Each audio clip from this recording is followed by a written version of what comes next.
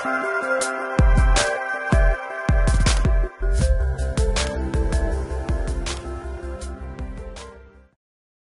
guys, this is Post-Production Pi with srlounge.com.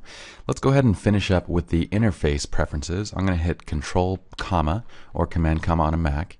Go to my Interface tab, and basically the Interface tab is going to give you a bunch of options as far as configuring kind of the way that the Lightroom interface looks as well as how it performs. Now let's get started with the panels. We can customize our panel end marks as well as our font size. So the font size over here that you see in the quick develop keywording, all these fonts we can change the size. Now I prefer to have it set to small just because it does take up more space when it's set to large. And right now it's just defaulted to small. With the end marks, those are these little flourishes that are at the end of each panel. So we can actually change those to anything we want. We can upload our own, or we can choose one of the other options that it has. So we'll just go ahead and choose this atom end mark, and then let's go on. Now lights out gives us a couple options. Now what lights out is if we hit OK and we get back into here and we go into, well, we can just do it right from here. I'm going to hit E to go to my loop view, and we'll talk about this more later. I'm going to hit L to go into dim mode. So if I hit L once, it takes me to dimmed out. So we can still see some of the panels, but it's about 80% dim right now, and you can set that option, which we'll show you guys in a second. If I hit L again, we go to completely lights out.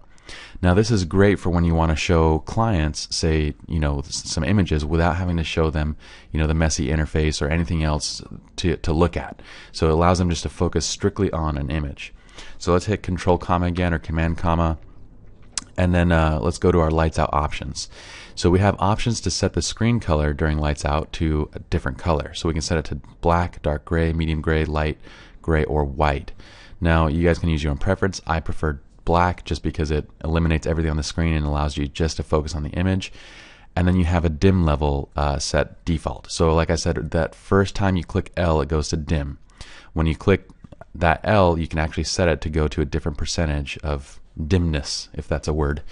So I just leave that at default as well, but you guys can customize it if you like.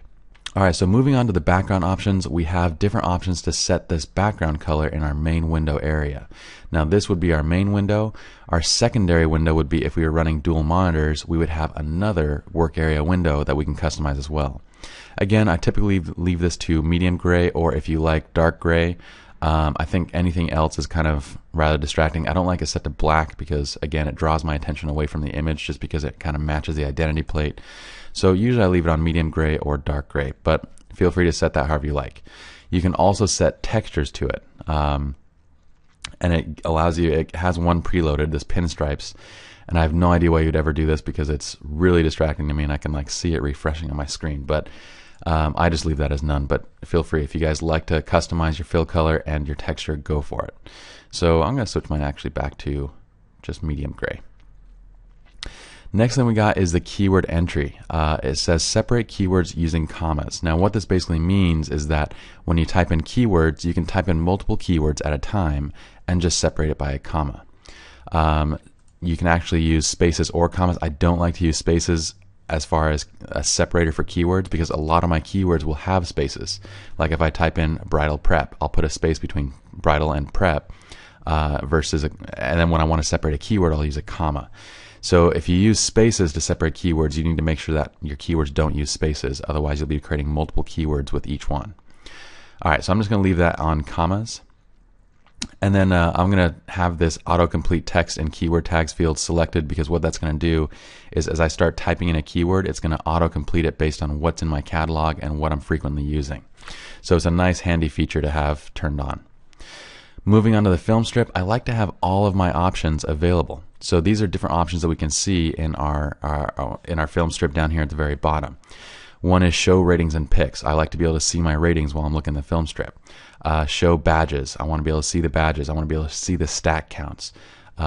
This option right here is to show photos in Navigator on mouse over, which means that basically when you mouse over an image, I'll show you guys right now, it's going to show that image up in our Navigator on our top left. Now, if the Navigator is the exact same size as your film strip image, which it's really close right now, then that might not be that helpful. But let's say you like to run the Navigator a little bit larger. Well, having that preview gives you a little bit better of an idea of what that image is. I'm going to hit Control Comma to get back in. Let's go to the next one.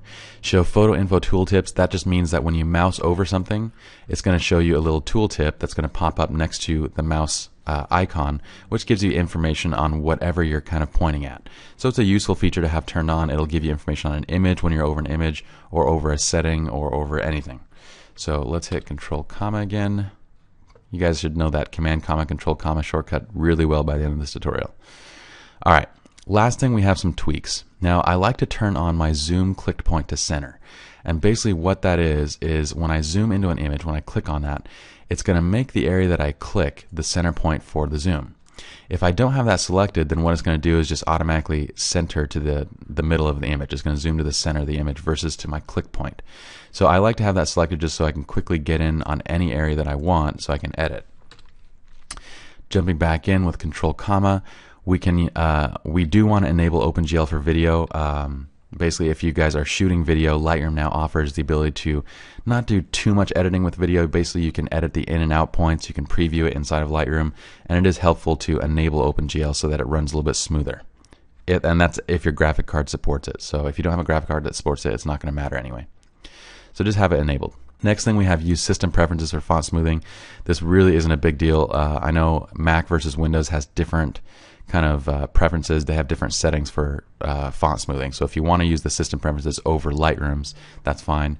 I have this set to just default, which is unselected because the fonts look just fine to me. So, all right, guys, we're done with our preferences. Let's move on to the next tutorial.